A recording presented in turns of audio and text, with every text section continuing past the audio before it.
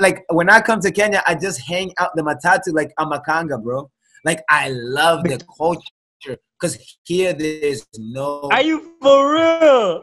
You wildin'. Bro, I wild out, bro. I be telling them dudes like, bro, let me just stand right here with you. I'm gonna do the tricks too, bro. I'm gonna just hold on to the bar. Simon says. Simon says. Simon says. Simon says. It's the Simon Says podcast. There's still some Kenyans who feel like, yo, I want to go to the States even though I want to experience this. What would you tell them based on your experience, what they should expect when they land there?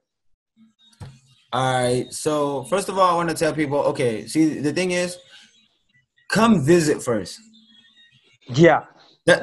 See, like, okay, right now, I've never ever been to Sierra Leone. I can't just say, Kai, hey, they showed me they eat good over there. Hey, I want to go there. Uh-huh. That don't make sense. First of all, do your research. True it's that. 50 states in this mo. It's a whole lot going on in America. It's a system. It's a matrix. Do your research before you come to America. Yeah, it's nice to have convenience of owning your own car and all that shit. But at the same time, I miss the fuck out of riding in a matatu and being driven and bro, we missed that, bro. Bro, that's why you see even like sometimes bro, sometimes I just want to like when I come to Kenya, I just hang out the matatu like I'm a Kanga, bro. Like I love the culture because here there's no. Are you for real? You wildin'. Bro, I wild out, bro. I be telling them dudes like, bro, let me just stand right here with you. I'm gonna do the tricks too, bro. I'm gonna just hold on to the bar. I'm gonna be swinging my legs out the. Bro, I'm doing everything, bro. Living your best life. But here, when you come here, just know all that is gone. All that freedom is gone. It's a whole bunch of control here. Here, it's either you're this, you can be like this, but just know it's gonna be rough. It's gonna be rough. Here, it's either you follow their law or you get pushed aside. They got a place for people who don't know how to follow the law, or and they quote unquote follow the law. They got a place for people. I see that. And people work for 35 cents a day. You thinking you coming here to earn dollars? Imagine working for 35 cents a day. Holy shit, what the fuck is that? Oh, that's in jail. Prison system. Yeah, that's in jail. Yeah. Prison system. Yeah, that's crazy. And you know when you get in there, that's crazy. Let me ask you, like, do you find it hard to get a job yourself, considering that you have a record?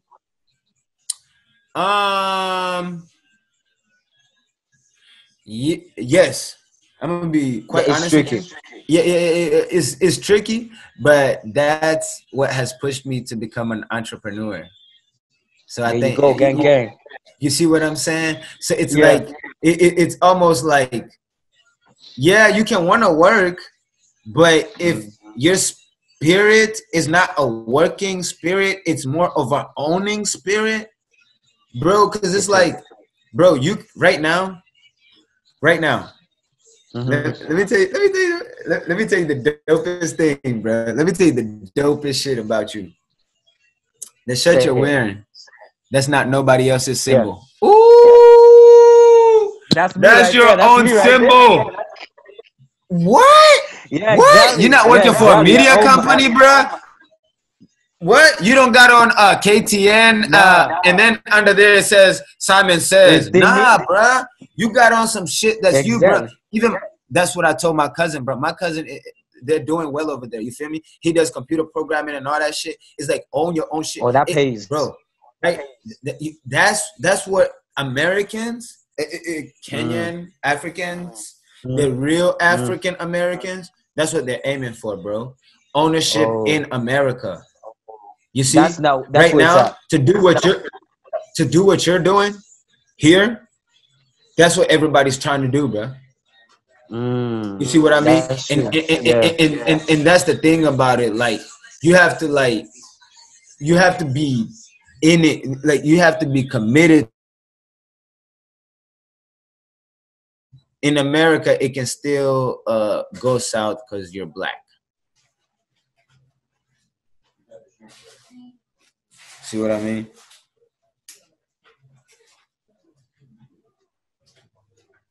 Okay, there you go. What did you do? What'd you do? What'd you do, bruh? I don't know. It's the Wi-Fi network. It's the network. But anyway, but I get what you mean. But you say that I get what you mean. That's true. And thank you for those kind of words, by the way. But you should pass. You should pass it. I was about to smoke up too, but. Yo, I'm seeing that. Yo, we should do a smoke up sessions in the future. I see that. Let me know, bro. Let me know, bro. We need to get a whole bunch of people in the Zoom app and just smoke. And bro. we just smoke up. Yeah, I see. We're gonna do that soon. I see that. And that has been some person who told me that some person who watches my content told me to do that, and I think we might do that soon. Okay, bro, that would be dope, bro. And keep doing what you're doing, bro. Like everything you're doing is so dope, bro. Like keep doing that shit, and then like even like if you're able to even like reach out to like the Kenyan celebrities, like I know that shout out, and I've done big old. And I don't know if you're gonna put this in there, but shout out to Femi One, bro. Femi One is a real one. Femi One is the real like. You like her in the States? You listen to her, bro. I listen to her. I love her flow. I love her vibe. I love that she's all like pro Kenyan. You know, she's pushing for the. Which other Kenyan you listen to? I listen to Calligraph. I listen to Magic's Angus, like he's a producer, but I listen to his shit. Shout out to Rick's the producer. Shout out to Niboy. Niboy, he showed me hella love when he came here. He's a cool dude. Really shout out to all the Kenyan artists, bro. Shout out to all the Kenyan artists because we fuck with y'all, you know. But the thing is, like Kenyan artists gotta stop being so bourgeoisie, like bourgeoisie. What do you mean? Like they're so bougie, you know. Like why when they come there? Not even coming here. It's like if I can book you for a show, like don't. I mean, I don't have to be nobody. If I have the money and I'm able to provide everything that you need, I don't need a whole name or a following for you to rock with me. Just let's do business. Let's just do business. Oh, I get you. You see what I'm saying? And that's where people lose out on a lot of business. People feel like, oh yeah, they're too big for this. Yeah, they're too big for that. But really, what you could bring with the American platform, because I mean, shit. When you come to America, you're gonna be able to shoot videos. You're gonna have access to cars. You gonna Lambos, so many locations. Miami. You can do so much. So like you coming here is like it's gonna cost me, but it's gonna benefit you. So you being bourgeoisie towards me is not hurting me. It's actually okay. It's saving me some money. But I get you. Hey, all right, cool then, bro. Hey, listen, I gotta wrap it up because I got like 50 other meetings. But yo, listen, I'm gonna edit this. I'm gonna wrap it down. I'm probably in the middle of like next week. I'll be sending you like the short clips. You know the short clips that I used to do and the long versions. I'll be hitting you up so you can really share with your peoples. You know, and, yo, I'm gonna definitely share it, bro. Yeah, I'm gonna share it all over, bro. Facebook. I'm gonna share it all over that. All right then, yo. Thanks. I appreciate your time. Yo, get back to doing what you do and don't lose the spirit, okay? Never. And you keep holding it down, bro. All right. Take care, my man, okay? Yes, sir. Thank you so much. All right. Bye-bye. It's the Someone Says podcast.